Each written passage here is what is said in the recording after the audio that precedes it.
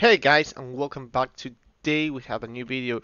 We are getting again into splines, and what we're going to be looking into is the scatter or spline grayscale. Yes, so if we come to our library once again and we click on spline and path tools, go to the spline section, you're going to find these nodes around here. So we are going to have the scatter on spline grayscale. We also have a scatter on spline color, the one you can see here. Yes, pretty much it's the same as TileSampler this, but just for color and grayscale. So yeah, as I was just saying, this node it reminds me a lot of the function of how TileSampler works, pretty much, mainly because of some of its parameters. But let's get a little bit into this. What is this node doing, and how do we do it? So first off, we have our preview of our spline. Yes, so bear in mind something I haven't mentioned before. When you connect, yes, a spline node to another, meaning you connect your coordinate, data, and amount, you are most probably gonna lose your preview, yes, information. You're gonna have this. So you want to actually see it, you need to click on the preview, yes, output or input in our case, in order to preview what that node is showing actually. Same happens here. We have two kind of different splines. I'm gonna plug them one on the other, and as you can see, I can't see it anymore. I just see this. But if I plug the preview into the preview of the other node, I'm gonna get back that image. Yes. So we're gonna get back to scatter on spline grayscale, and we're gonna start to see what the hell is going on here. So we have a lot of these parabol shape scattered around all the segment of our spline, but let's see what is going on. So we are gonna go first on the scatter mode. So we have shape spacing and scatter amount. The shape amount is gonna be pretty much the how much we want it to, like how much amount of the shapes we want it to be in this spline. Of course, the more we get into, the harder it's gonna be to fit depending on the size.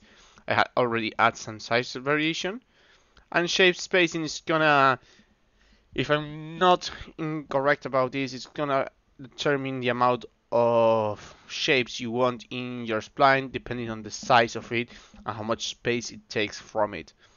So you can see I can choose an end and start. So this is actually quite good for animations as well, as you can see.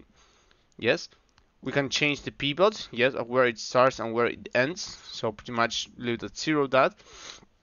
And here we have our pattern random and distribution as always along spline. We can do pattern index. This is pretty much something we already seen in TileSampler before. So here comes something really funny. Here we have the duplicates. And if you start to play with it, you're gonna find something really serious. Now, this parameter should be in 0, so I'm gonna do it from scratch. If I turn this into 2, you're gonna see we have a duplicate, and it's linear. It's meaning it's exactly the same when it's moving on a line, yes. And I can offset this in order to get a better result. Now, when we do a change in X, it's not happening anything. But if we do it on Y, it is. And if we put it on maximum, you're gonna start to see what's going on here and how it works. We can even change the rotation of this, and the offset starts and end. We're gonna play a little bit more with this, yeah, like that. So you can see how much we can play with it, how much detail we can add with just one node and using some specific shapes. So yes, for when you're doing materials that have something to do with tailoring clothes and anything related to man-made clothes, well, that's just, this is like the tool I would use if I had to be you. So in here, pretty much we have exactly the same scale and common parameters of Adobe, following up by the position, which in this case it changed difference because as we are talking about splines, we're talking about vectors and so on, we are talking as well as tangents. So we're gonna see this word, the tangent word, more and more with time being. We can change the normal value of it. That means we are moving. So our spline has a line. Each of these line has a point where we are setting our shape, if I'm not mistaken, and each of them have a normal. So we are moving. Yes, we are doing an offset, a local offset of each part of the tangent based in the normal direction of it. Yes. So, and look at this. This is just amazing. Sorry, but I'm really amazed with this. So we have a local offset random. So it's gonna do it completely random, and this is crazy. You can actually kind of simulate. Let's say this is a pearl necklace. Yes, and you want to simulate how the pearl necklace just broke into the floor and just left everything there. What you can actually do it with this. And you can simulate. You can simulate so many things. You can scatter objects on the ground. It can be crazy about it. So let's see what else we can do with this. I'm just getting crazy with this. So let's change the shape now into a square. Where is it? Here. It's gonna be too big, so we're gonna scale it a little bit down, and we're gonna do a small change in this. The reason we do that is because we're getting to a part where we need to temper with rotation.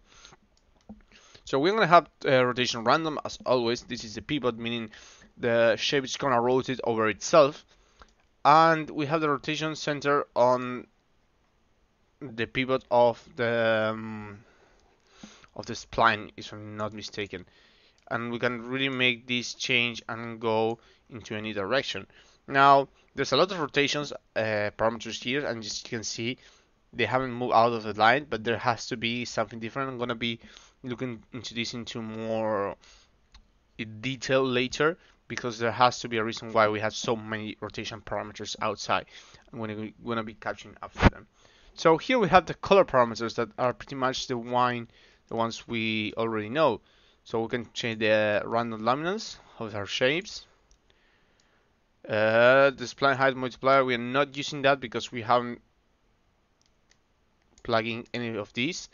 I could actually try that now. Let's do it live. Let's see how it goes. So I'm gonna put my height map here. Gonna go to the bottom and use high input multiplier. And yeah, it's gonna work. So basically, it just works as we have already talked about on TileSampler. So yeah, pretty much these parts just are the same. So this is something quite good, but there's just a small detail that I wanted to mention. Yes, and you're gonna see it in the next video because we are running out of time, just realized.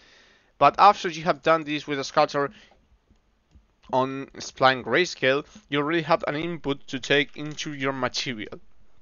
And that's just amazing. But I would just wait for the other nodes because not all of the nodes allowed us to get our result instantly into our material. I hope you like it, and let's see you tomorrow in a new chapter.